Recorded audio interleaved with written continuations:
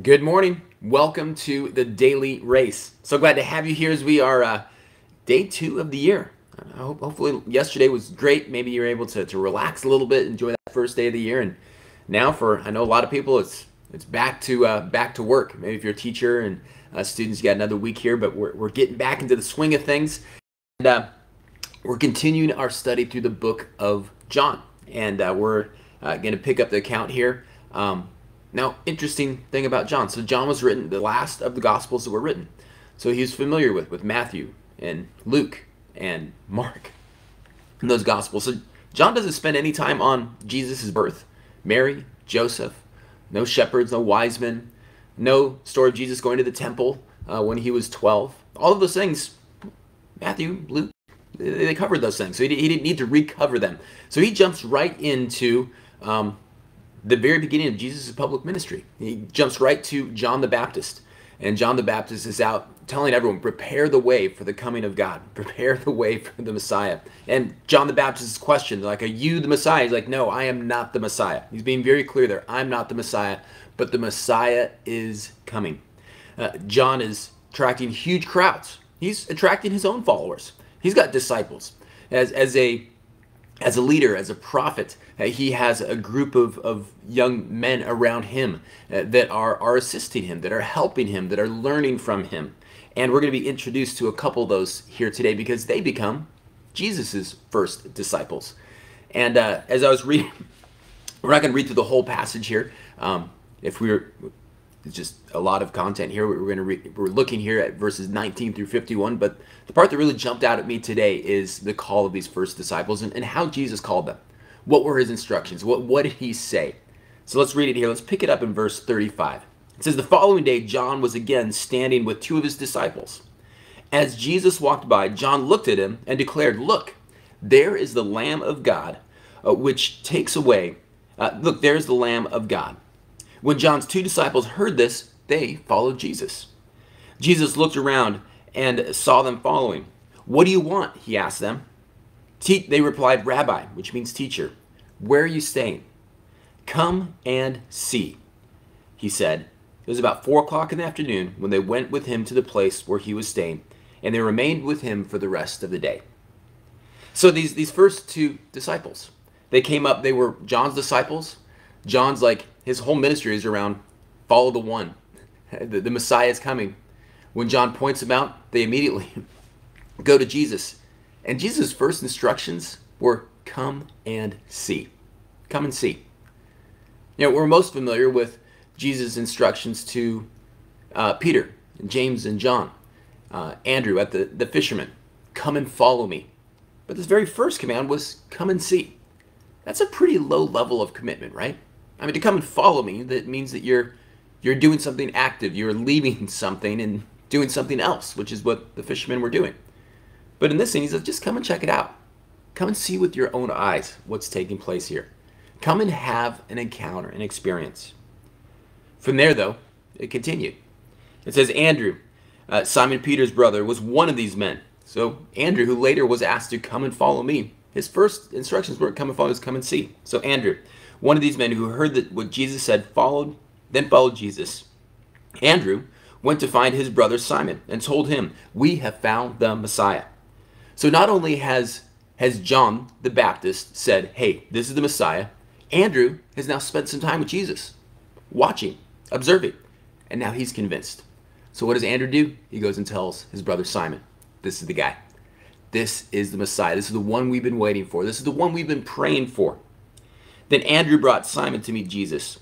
Looking intently at Simon, Jesus said, your name is Simon, son of John, but you will be called Cephas, which means Peter. The next day, Jesus decided to go to Galilee. He found Philip and said to him, come, follow me.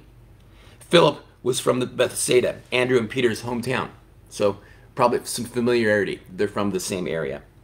Philip went to look for Nathanael and told him, we have found the very person Moses and the prophets wrote about. His name is Jesus, the son of Joseph from Nazareth. Nazareth, explains Nathanael, can anything good come from Nazareth? Come and see for yourself, Philip replied.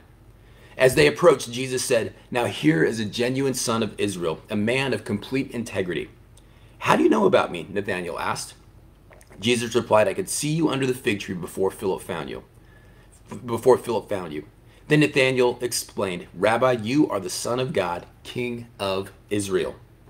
Jesus asked him, do you believe this just because I told you I had seen you under the fig tree? You will see greater things than this. Then he said, I tell you the truth. You will see heaven open and the angels of God going up and down on the Son of Man, the one who is the stairway between heaven and earth. Well, that's some powerful insight in this very first encounter. The Son of Man, the one who is the stairway, the bridge, the gap, the connection between heaven and earth.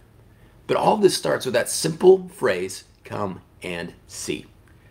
You know, when I think about evangelism, sharing our faith, I think so often we are so busy to tell people what is taking place, to tell people that we forget to invite them to come and see. Come and see what God is doing. Come and experience, come and watch. Come and be part of our community. Opening up the doors, walk through the doors of the church and experience what's happening here each and every weekend. Inviting people into your home and seeing how you interact. That so many people, and I would say the vast majority of people, need to see something before they believe it. They need to have an experience, an encounter with Jesus. So what does that mean? How does that happen? It happens lots of different ways. But most often, it's by a follower of Christ inviting someone to just be part of their life. Come and see what's happening. And then eventually, the commitment does have to step up. Eventually, there has to be a decision to follow. You can't just be in observation mode forever. At some point, they had to wrestle with what they were seeing. Is this true or is this not true? Andrew was pretty quick here. He spent about 24 hours with Jesus and realized this is the one. This is the one we've been waiting for. And I love his response. His immediate response is, go and tell other people. Go and tell Peter. Let him know what he's seen. It's what John has pointed out. It's what I've seen with my own eyes. You have to experience, you have to have an encounter with Jesus like I have had, because it changes everything. Having an encounter with Jesus.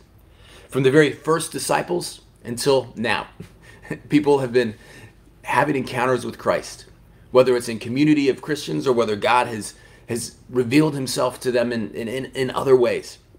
And maybe in the lowest of times, sometimes it's in the best of times.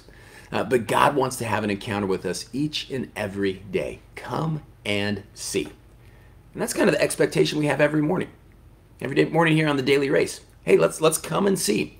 Let's come to God's Word together and see what he might show us today. And then we have to make a decision.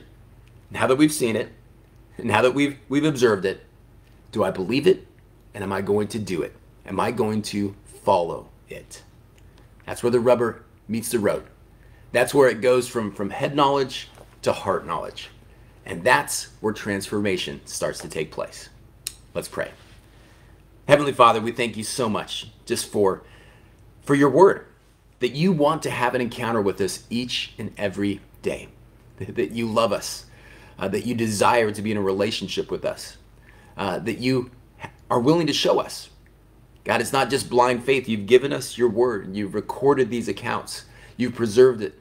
You've worked in our lives, in other people's lives. You've given us evidence, things that point people towards you. We have the testimony of your word. We have the testimony of other people, God. Thank you. Thank you for that. And God, as we step into today, we are choosing to follow. Not just to see, but to see, to observe, to believe, and to put into practice. In Jesus' name I pray. Amen. Amen. All right. Well, hey, I hope you have a great rest of the day. I look forward to seeing you 24 hours from now right back here on the next Daily Race. Love you guys.